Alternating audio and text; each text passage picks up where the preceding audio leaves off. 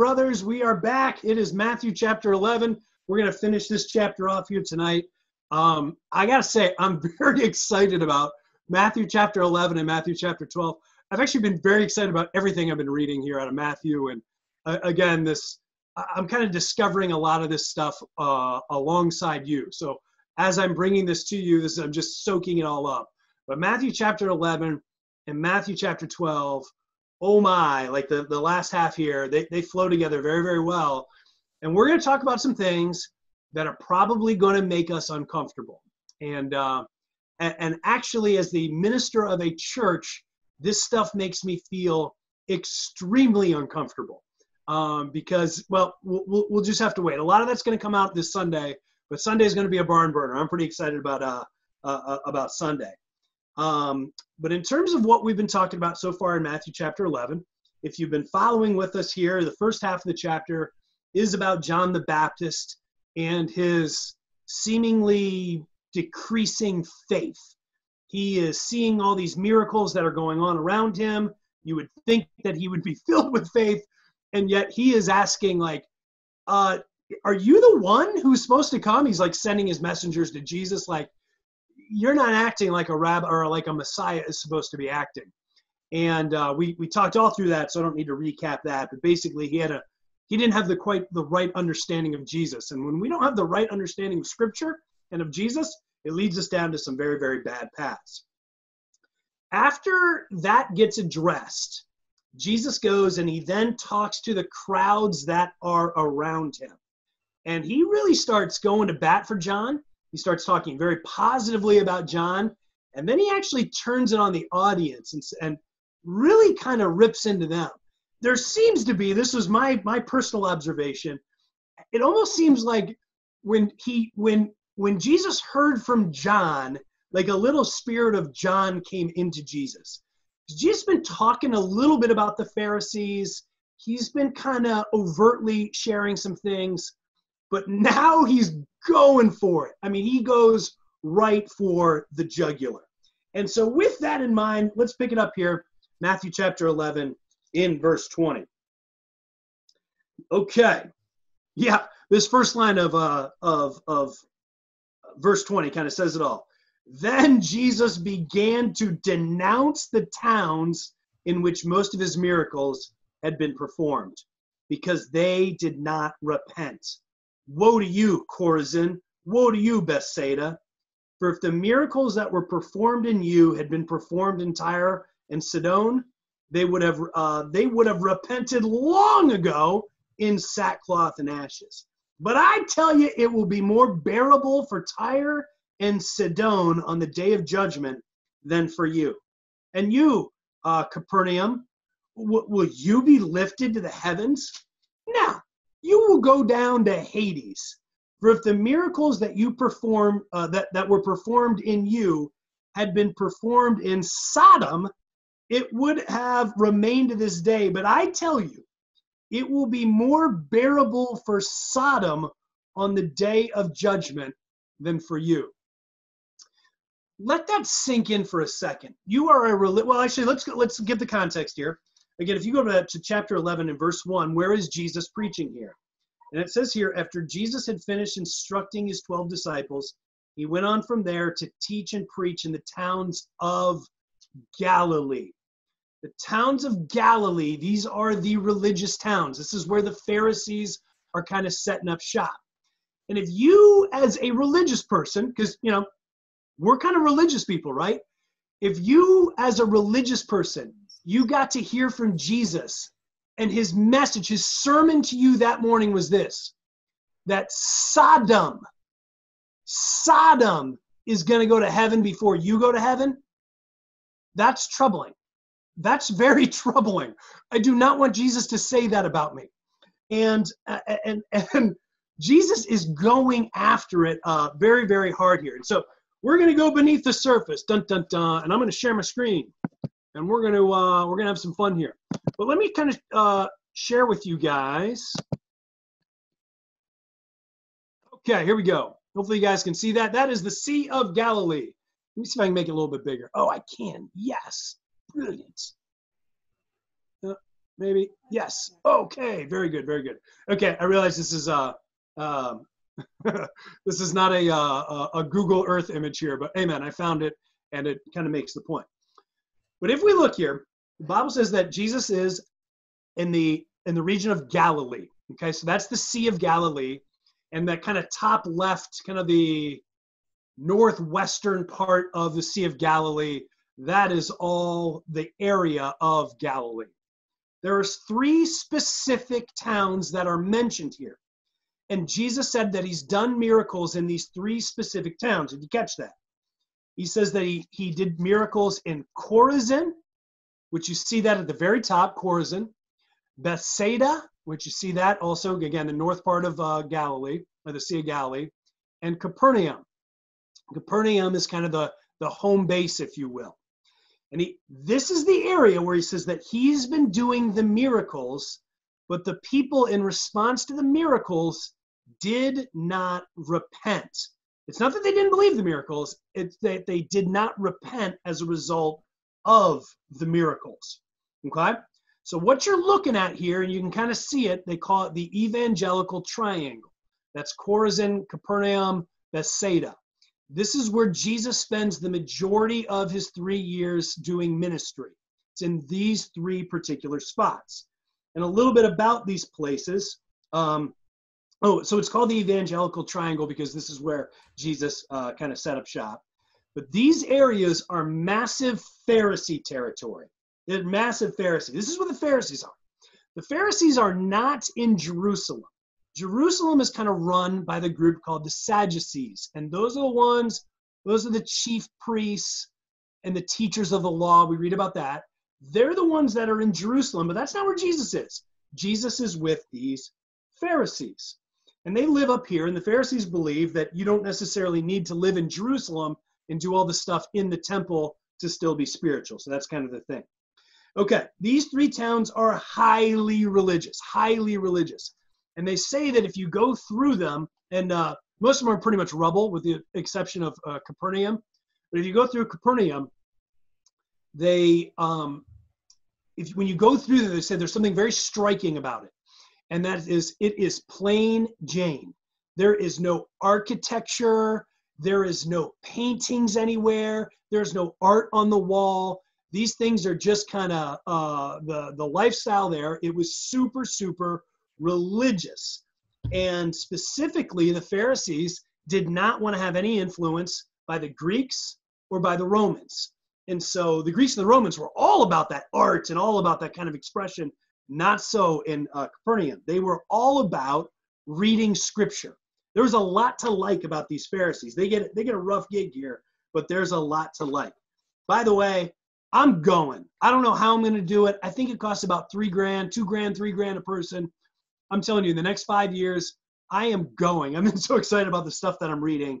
I think we need to get a team of people, save your pennies, but let's get over there, right? Like, I want to go look at this stuff. So there's a number of different tours that are out there that are actually led by disciples. So save your pennies, guys. We're going. I want to get there. All right. Anyway. So Jesus comes down really, really hard on these guys. And I'll do my stop share here. I'll come back to you. Okay, I'm back.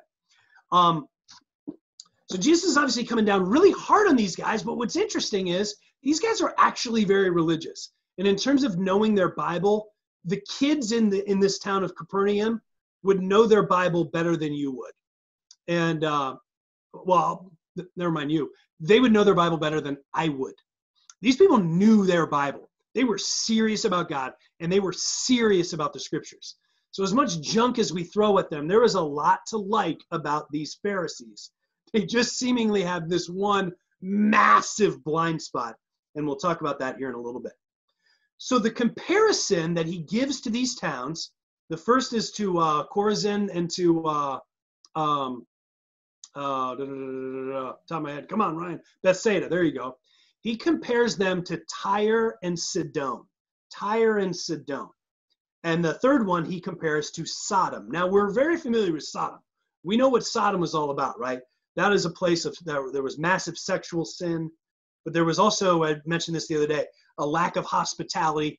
God gets rid of it. He said, this place is gone. He has no toleration for that. Well, he actually compares them to Sodom. That's not a comparison you want. But the others are Tyre and Sidon. Well, why Tyre and Sidon? And that's kind of the question of the day. And I unfortunately don't have I don't necessarily have the answer to that, but I got a couple guesses. Number one, Tyre and Sidon are also both coastal areas. And one more screen share. I think it's this one. Yeah, here we go. Yeah, okay, here we go. So you see Tyre and Sidon right here.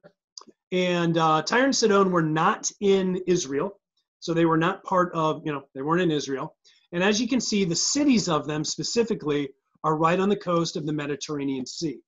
And so Tyre and Sidon are compared to these other kind of port areas of Bethsaida and Chorazin. And so there's kind of, they have that in they've got some similarities there. But the differences are massive. So that's kind of their similarities. But the differences here, oh, did I not share that? Uh-oh. Okay. Well, hopefully you guys saw that. Anyway, the differences are pretty striking. And these places were horribly sinful. There are 70 different references to Tyre in the Old Testament. There are 50 references to Sidon in the Old Testament.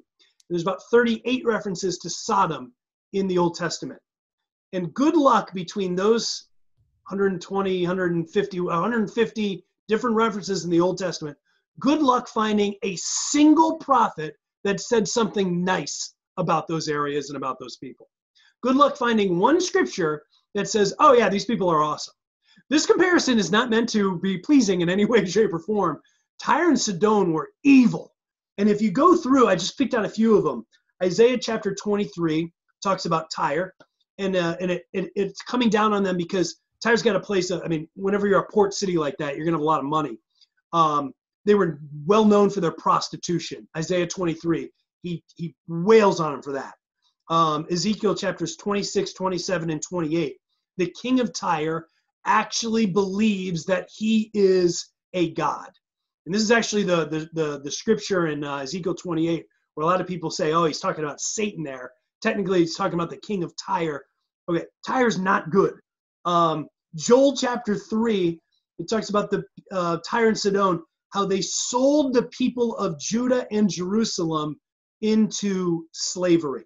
They were slave traders. Jesus is just. So let's kind of put this all together. Let's put this all together. Jesus is in the most religious of religious places. And he's talking to the people and he's saying, you people are going to have it worse than those that were committing sodomy.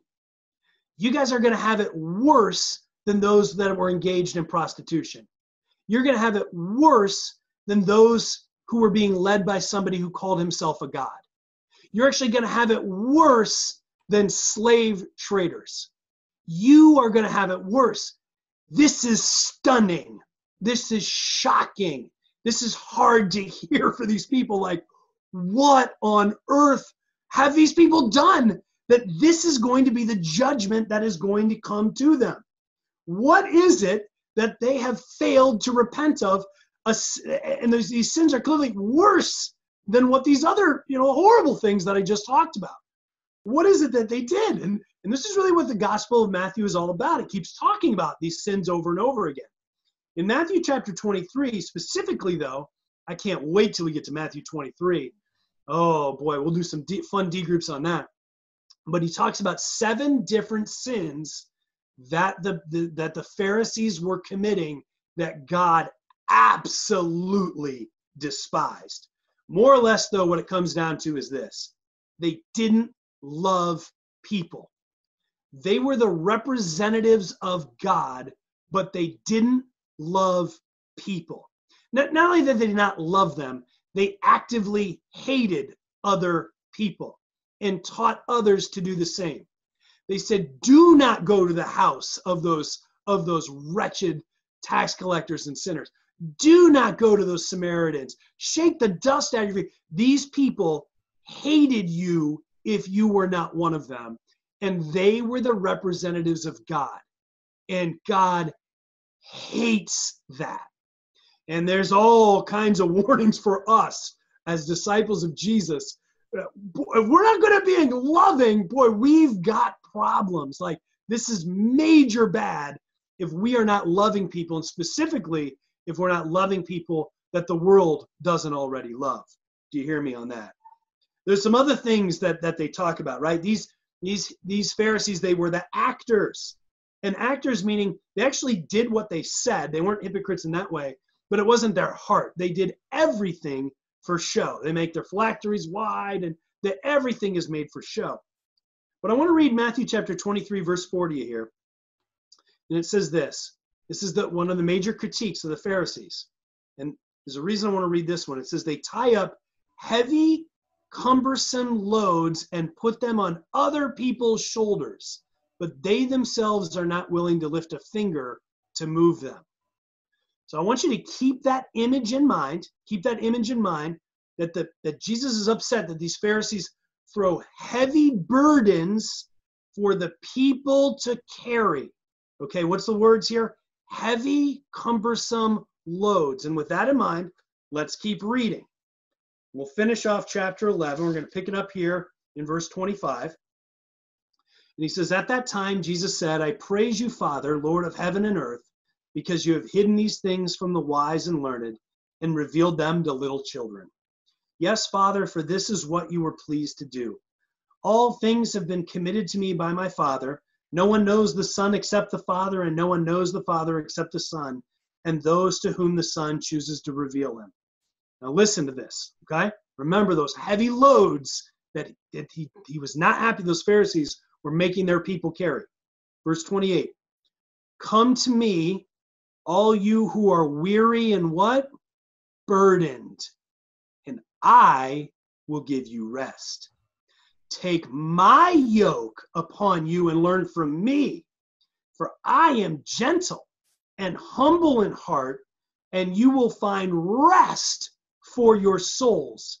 For my yoke is easy and my burden is light. My yoke is easy and my burden is light. Now, what does that mean? Take my yoke upon you. Again, a little beneath the surface here, but these are code words, okay?